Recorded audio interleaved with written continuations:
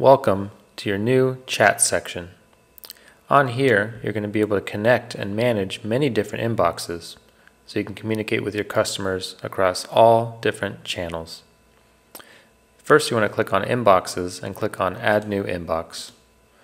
From here, you're going to be able to select what sort of inbox you want to create.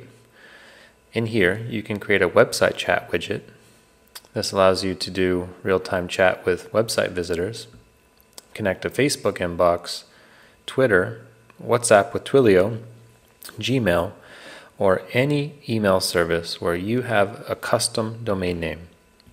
We also have an API channel for custom integrations, like with a mobile app, for example, Telegram, and Line.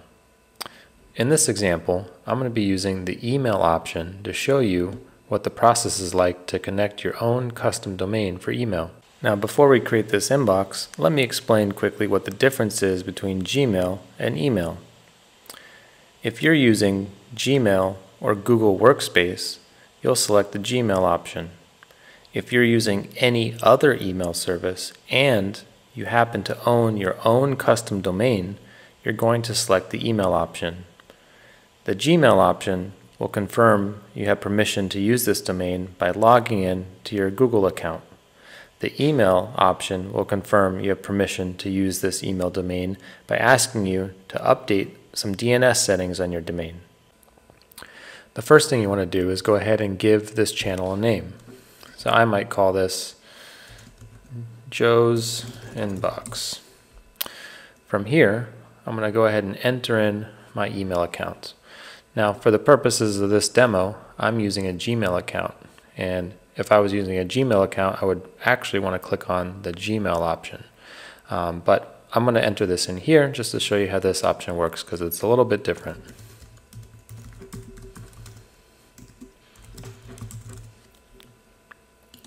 On this page, you'll be able to select what agents can access this inbox. Now, if you're just working with yourself in here, you're an administrator, so you can always access this inbox. But if you're working in a team environment, you might want to grant certain team members access to this inbox as well.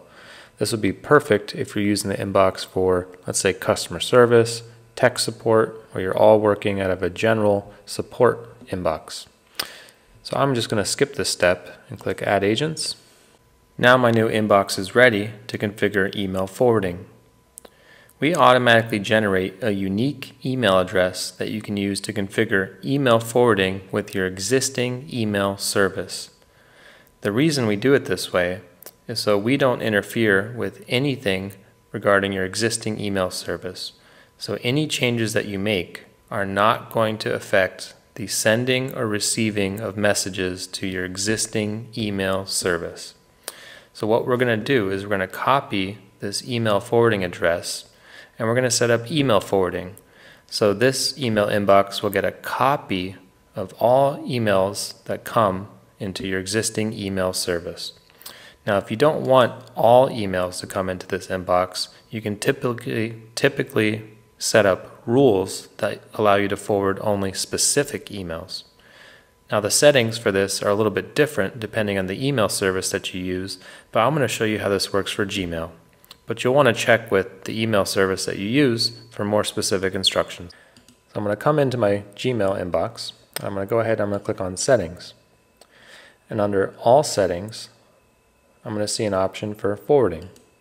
I'm going to click on that and then I'm going to click Add a Forwarding Address. Here I'm going to paste the unique email forwarding address I received and I'm going to click Next. It's going to give me a confirmation pop-up that I have to click on.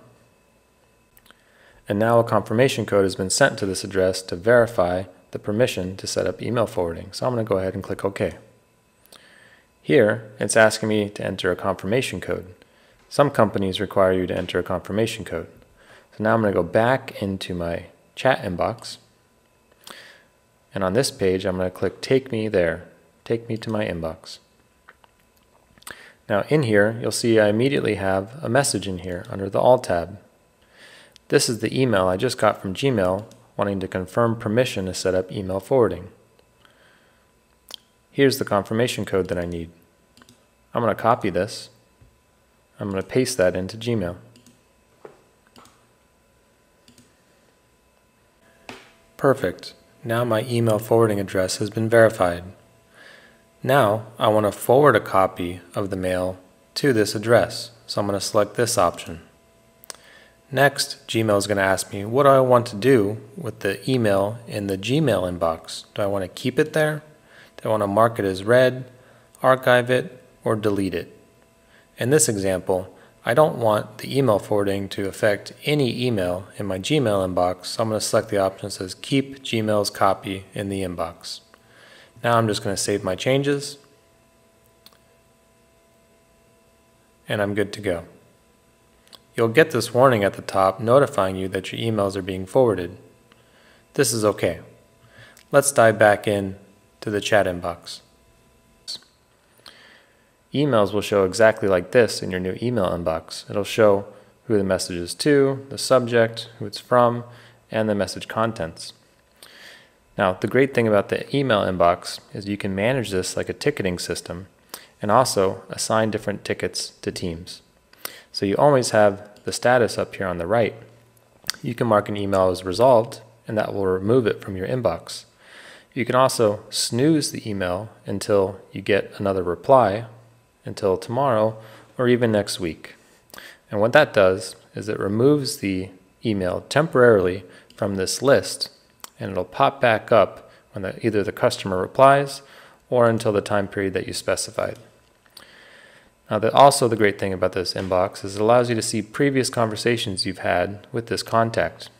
Anytime you get a new email or conversation in your inbox, a new contact is automatically created in your database.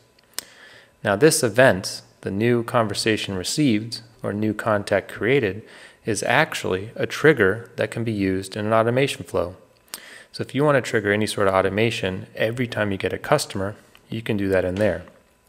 One example could be, let's say you have customers in your database that are very important customers. Let's say they have the VIP tag.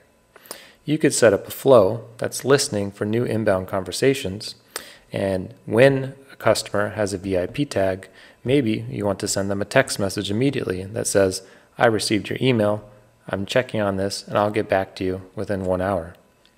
So the possibilities are endless on some of the automations you can do in the flows now that it's connected to your inbox. Now this works with all different channels on your inbox. So whether you're working with your email channel that you just created, website chat, or anything else, they can all trigger flows. The other thing you might want to look at in here is reporting. So under reporting, this is great if you're working in a team environment because you can measure how many different messages you got, average response times, resolution times, and more. The other thing you want to pay attention to is this send message button. Sometimes you want to actually initiate a message to a customer, and you can do that here. If you have multiple inboxes, you'll be able to toggle between them. Another thing you might want to do is to dive into your new email inbox settings. So I can click on Inboxes and then Settings. Here I can specify an icon or avatar that'll show on my email inbox. I can change the name, add a custom greeting, and more. We also have a customer satisfaction survey feature that you can enable. After an email is marked as resolved, it'll send the customer a survey. You can also set up different collaborators. This is where you can add agents or teammates to the inbox after it's been created. Under configuration, this is where you can always access the email forwarding address should you need it again. Now under settings, this is where you can access some different options such as canned responses and teams. Canned responses are templates that you can reuse across all your different inboxes. It's super easy to add. I'm going to add one right now. So I'm going to go ahead and type in a canned response of hi, and I'm going to type in a message. Great. So now I have my canned response. Every time I type /hi, it's going to replace that with this content. Let's test that out now. I'm just going to open up the email that Gmail sent me earlier, And you can see right here, I can type /hi. And if I push enter, it automatically plugged in my canned response. Now I'm not going to send this reply to Gmail, but let's go ahead and show you some of the other features in here. You have the ability to do private notes.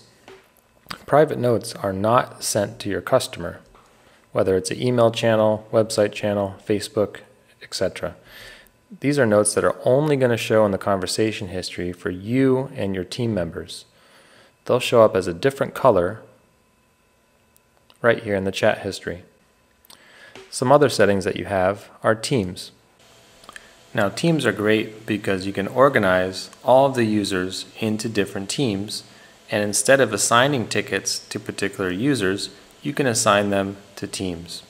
And so you can do things like randomly route incoming emails or tickets to different teammates. Now that you've successfully created your inbox and explored the different settings that we have to offer, you can use your inbox many different ways. By coming on the dashboard and working in the conversations in your inbox, or even when you're in the database looking at a contact, you'll be able to click the button to send an email or an SMS. You can also use this inside flows on the email step. So now come in here, create all the different inboxes that you have so you can communicate with your customers where they are.